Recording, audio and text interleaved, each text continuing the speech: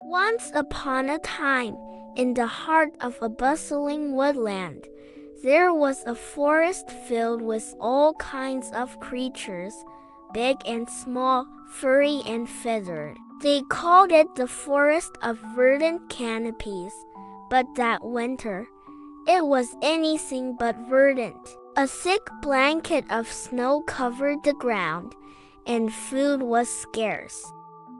In the densest part of the forest lived Benny the bear, who had spent the fall gathering a large stock of honey and berries. Not far from Benny's den, there was a burrow where Ruby the rabbit had collected enough carrots and lettuce to last her through the winter. And high up in the tallest oak tree, there was a nest where Tweetie the Sparrow had stored seeds and nuts.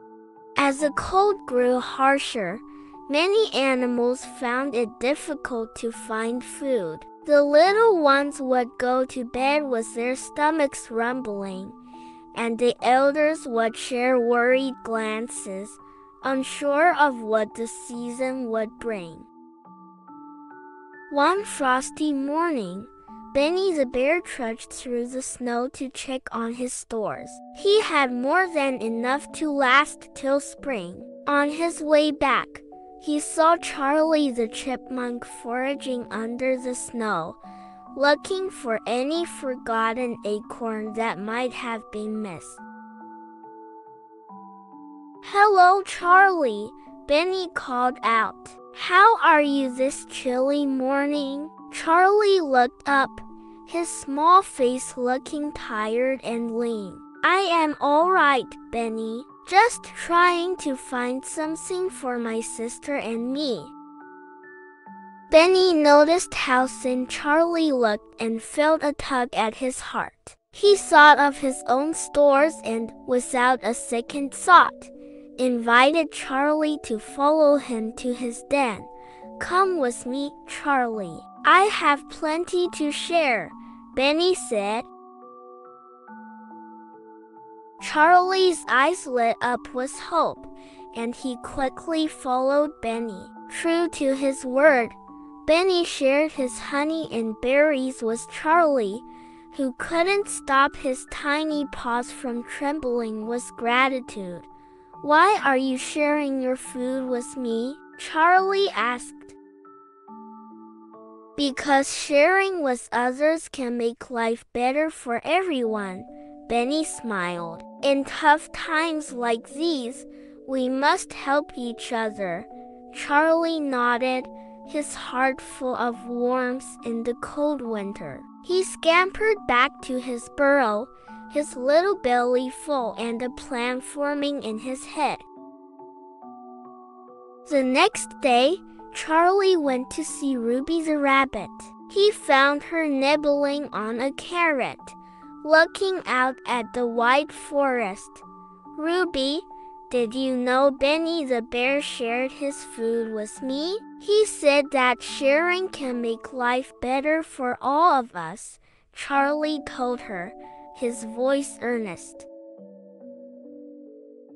Ruby twitched her whiskers thoughtfully. "That's a wonderful thing Benny did. You know, I have some extra carrots. Maybe I can share too." And so, Ruby joined Charlie, and they went to visit Tweetie the Sparrow, who had been watching the forest floor from her high perch. "Tweetie," Ruby called out, "we are sharing what we have with others. It's a tough winter, and we need to stick together." Tweetie fluttered down, her beak filled with nuts. "I have plenty of seeds and nuts. Let's all share together." The idea of sharing spread like the warmth of a cozy fire through the forest of verdant canopies. The animals began to visit each other, offering what they had. The elders shared their wisdom, teaching the young ones how to find food in the snow. The strong ones cleared paths through the forest, making it easier for the smaller creatures to move around. Even the littlest of mice would offer strands of soft fur to help warm the nests of others. As the days passed, something remarkable happened. No one went to bed hungry. The little ones played in the snow with round, full bellies, and the elders told stories of winters past with smiles on their faces.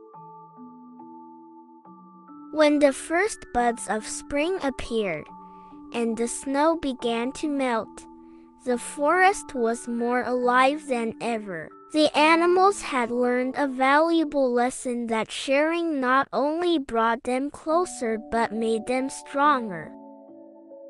And from that winter on, the Forest of Verdant Canopies was known by all as the Forest of Sharing.